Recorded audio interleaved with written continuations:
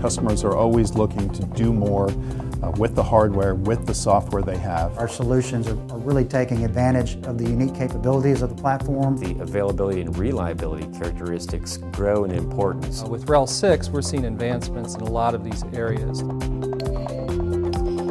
Well, Red Hat Enterprise Linux 6 is a major milestone in the RAS effort, which is really important for us on delivering the promise of mission-critical RAS capabilities on Intel architecture platforms. We've worked closely with the Red Hat team to make sure our solutions are really taking advantage of the unique capabilities of the platform, and we're trying to make sure our applications run the best on RHEL.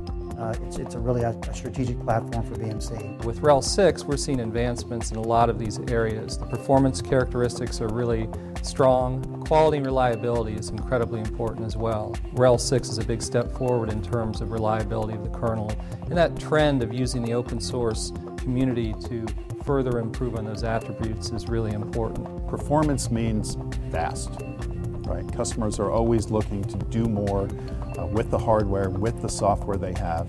Faster is better.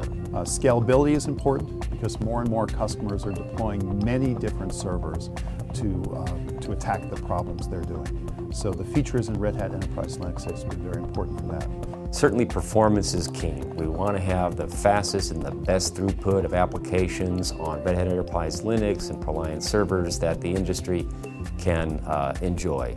But also it's the availability and reliability characteristics grow in importance, and together through our partnership with Red Hat, they can confidently run their businesses on the combinations of these solutions. So we're really excited about what the future holds here on RHEL 6. Red Hat's Enterprise Linux 6 expanded RAS features, reliability, availability, and scalability, combined with HP's converged infrastructure.